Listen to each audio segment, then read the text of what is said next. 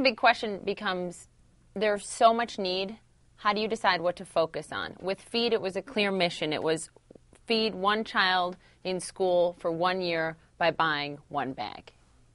Why that? Why that mission? I don't think we presume to say we're going to solve world hunger through our bags, but it is about just making it bite-sized and measurable for consumers to feel like they are doing something, and the something they're doing is quite significant. You're feeding a child in school for a year through the UN World Food Program school feeding program, and that is not only, giving a child a guaranteed lunch meal a day, but it's getting them to go to school in the first place. So it's about education, not just food.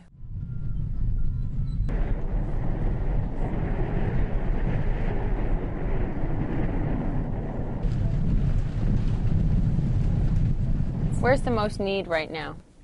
There's kind of two different problems with malnutrition. There's chronic malnutrition, which is places like Guatemala that we're supporting with these products and with UNICEF, and that's kids are going year after year after year, decade after decade, generation after generation of just little bit too little food and too little nutrients. And then there's acute malnutrition, which is areas like Haiti and areas like Sudan and Darfur that are dealing with a specific crisis that is meaning that they're food insecure in a particular moment. We're trying to kind of get at both, feed the kids today, but also help invest in things that will help them longer term in the future. How do you decide which companies you want to be associated with and which ones you don't? We're very much at the mercy of great companies that want to work with us. And I think part of what we've done is really kind of said to each of our retail partners, look, you're not going to make the normal margin that you would make on any other products. Right. And that actually weeds out a lot of companies. Do you want to grow within the company in a way that you're just growing this product and expanding slightly, or do you see this in mass, if you will?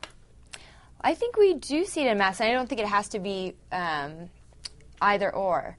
For example, we've done a bag just now at Lord & Taylor. We've also done a higher one at Bergdorf. We're making this beautiful bag in Kenya, and one of my goals is to actually have it sold in Kenya.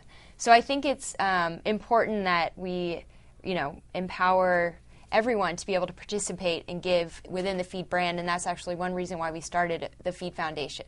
So in case you're not inclined to buy a bag, there are ways to engage and ways to give that aren't just product connected.